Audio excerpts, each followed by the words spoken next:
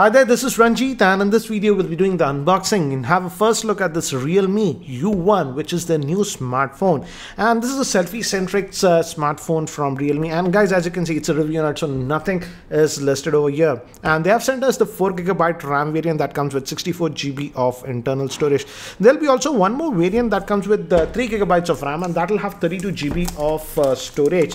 And as you can see, the pricing is not there on this phone, so I don't know the exact pricing. I'll leave the link in the description area. When I have the pricing, I'll write it over there.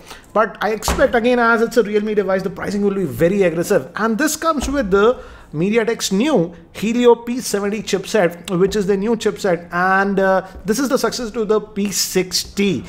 So if they are aggressive, I think so the base variant, they might price it around 12 to 13,000 or something like that, in my opinion, but we'll know the pricing later on. So looks like we have to open this, and we get the SIM ejector tool, and we also get a quick start guide, basic stuff, and we also get a, what do you say, these rubber type of cases in the box. And this one is also supposed to have a 6.3-inch screen and have that drop design we saw on the Realme 2 Pro, as you can see that we have. So it's having a 6.3-inch screen, and it's what do you say, it's a full HD plus screen, guys, so that's actually a nice thing. And as you can see on the back, we do have a fingerprint scanner and dual camera setup, and this is supposed to be a selfie focused smartphone because the front facing camera is a 25 megapixel shooter. Let's put this case and see how it actually looks. I'm putting it, yeah, this is how it goes. So this case is actually pretty tight, very tight case. So yeah, this is how it looks in the case. I'll just keep this to the side and let's see what else. So yeah, that comes out, and this looks like a OnePlus charger in terms of looks, I would say. Obviously it's not. It's a normal charger, guys, 5 volts at 2 amps that we are getting, and that's what that's it. We also have a USB cable, so no headset in the box. So that's what we get in the box. Let me keep these things to the side and let's look at the handset itself. So this is the device itself, and they've sent us this black color. I believe there are other vibrant colors also for this one, and looks like they have applied a screen guard. A screen guard is pre-applied, guys, but they say that it is having Gorilla Glass 3 protection. Anyways, let me give you a physical overview.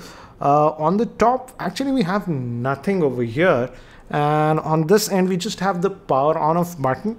Gives a good tactile feel. Bottom we have the 3.5mm headphone jack, micro USB port that will be used for charging, and this will be the speaker. And here we have a lot of ports. We have the volume rocker and even the SIM tray. Let's look at the SIM tray and see the configuration.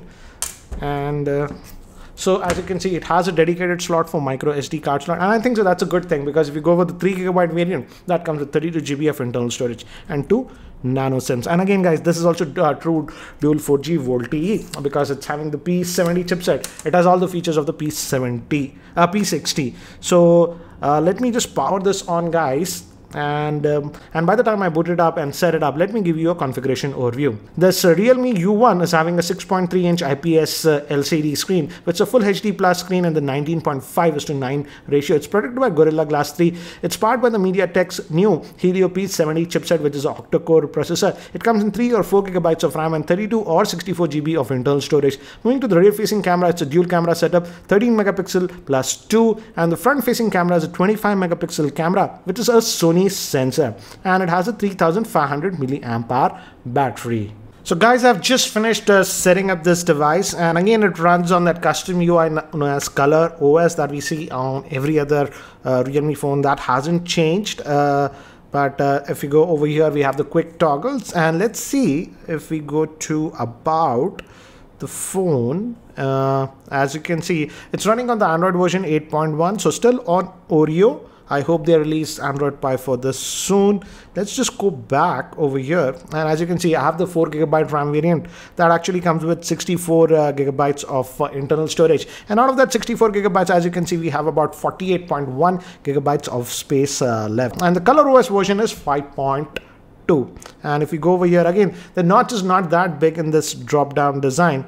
So again, familiar UI if you have used any color OS. Not my favorite, I would say, UI, but yeah, this is what we are getting. And regarding Wi-Fi, it actually has dual band Wi-Fi, so that's a nice thing. And let's look at the fingerprint scanner. Here we have it, and as you can see, the fingerprint scanner is really fast on this phone. So nice to see that they have put a fast fingerprint scanner. And I've also enabled, what do you say, the face unlocking. So let's see. And it has unlocked, as you can see. So let me show you. I'll just put it on. And the moment I see, it is unlocking. So you have face unlocking option and even the fingerprint. I feel the fingerprint is very fast, so you should use it. And again, regarding this chipset, this is the successor to the P60. The P60 was a very powerful chipset, and this P70 actually is slightly better in GPU, some more AI features, and also it is clocked slightly higher. Let's see if we can delete some of these apps. Oops, I went to the UI. If I hold this. So yes, there is some junk installed, as you can see. Some, let's say you don't want Paytm. So you can remove some of the junk that is actually pre-installed. So that's what it is. And biggest thing about this smartphone, I would say, is the camera. But from the back, if you notice, it looks like glass. Guys, it's not glass, it's a sort of acrylic sheet that we have seen even on the Realme 2 Pro. So it actually looks like glass, but it is not the glass, guys. Now let's also look at the, what do you say, camera on this, because I feel that's the highlighting point about this one, apart from the new chipset that they're using, the P70. And this is the default UI, and we have the 1x and 2x option, as you can see. And the shutter speed, if you notice, is really fast. And we do have HDR auto. This is nice. Again, I think so all this is due to the P70 chipset. That's a very powerful chipset with a lot of AI capabilities. So looks like they are actually using it, and it's updating some stuff. So we have that. This is the timer mode.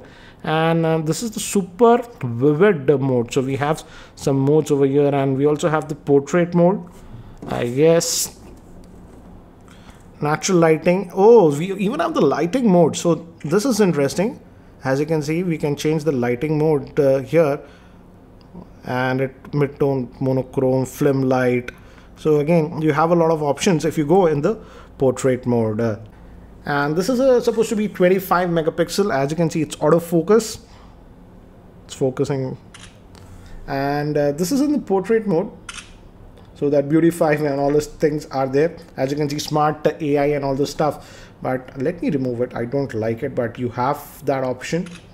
So it even has HDR auto. So let me do one thing, guys. Let me actually take some sample shots with this device so that you have a better idea. So these are some of the sample shots taken with the rear facing camera in outdoor conditions, and as you can see, in terms of color reproduction and sharpness, the rear facing camera is actually pretty good. I also took some close-up macro shots with this one, and as you can see here also I have a lot of detail and that background blur. These are some of the samples taken in indoor lighting conditions, and yes, it does decent even in indoor lighting conditions, but if you go in very low lighting conditions, yes, the picture tends to become a little bit soft. And these are samples taken with the front facing camera, and I feel the front facing camera is the strength of this device, and as you can see, even with that background blur, it does a good job with the front facing camera. And these are some of the samples that I took in outdoor conditions with the front facing camera. Let me also show you the video recording with the front facing camera.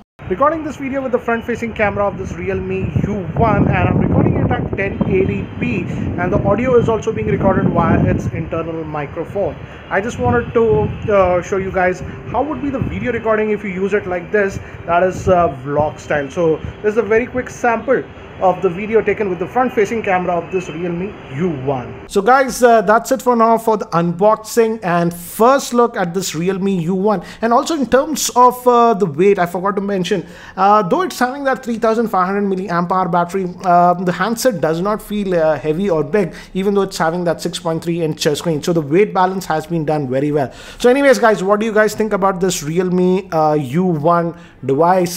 Do let me know in the comment section, and if you have any other specific questions regarding this device, do let me know. I'll try to include them in my future videos. Anyways guys, that's it for now for this unboxing, and if you guys are still not subscribed to my YouTube channel, hit that subscribe button. This is Ranjit, and I hope to see you in my next video. Take care guys.